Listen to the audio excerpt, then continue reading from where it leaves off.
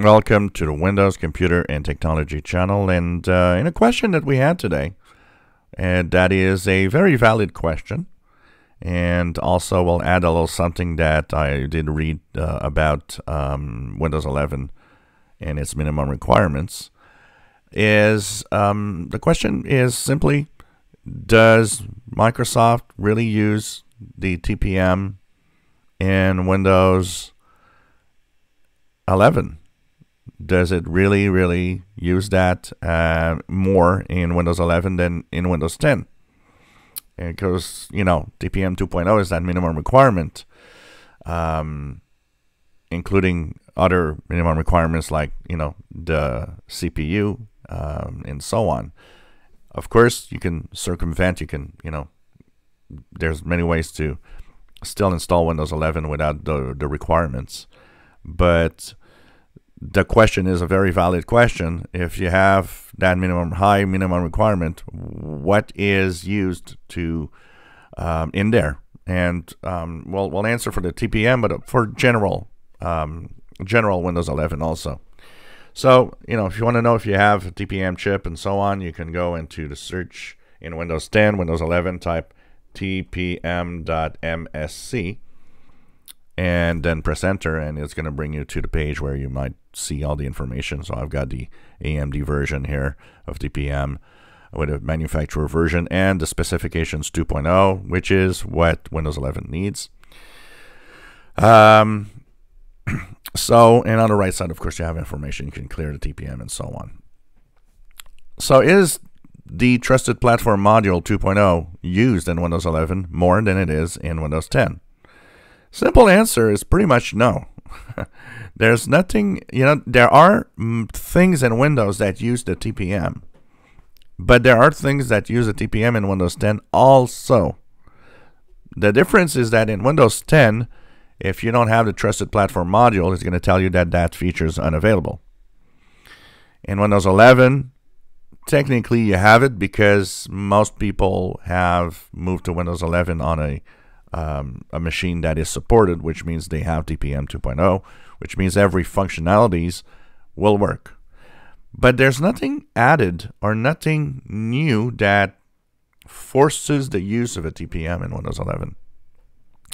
So that's why people that actually have simply removed those requirements, installed with all the tricks possible for the removal of the minimum requirements, don't have any problems running Windows 11 because it doesn't really use TPM that much. Well, it's very specific things use TPM. It's very specific apps, very specific features that could use the Trusted Platform Module. So technically, no, and technically you run fine even if you don't have a TPM chip or any TPM in your PC. The other thing is about the minimum requirements that I will add here. So the minimum requirements, of course, 8th generation Intel and so on.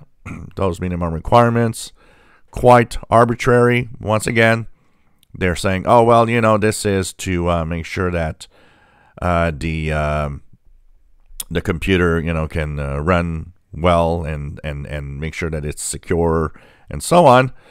They always come back to security for everything. And, well, once again, is Windows 11, that tough on the computer that it needs a minimum requirement that is so high?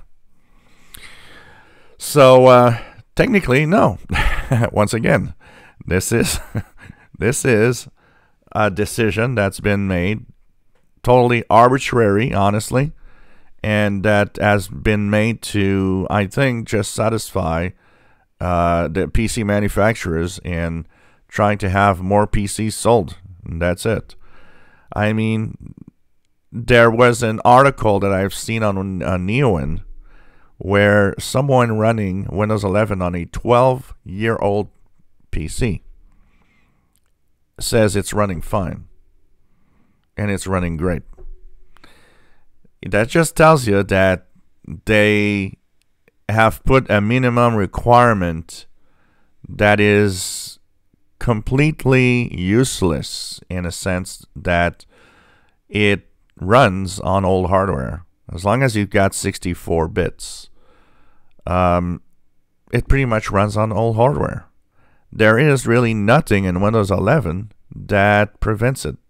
It's just that they added these little files that check if you have this or that before it goes on to upgrade.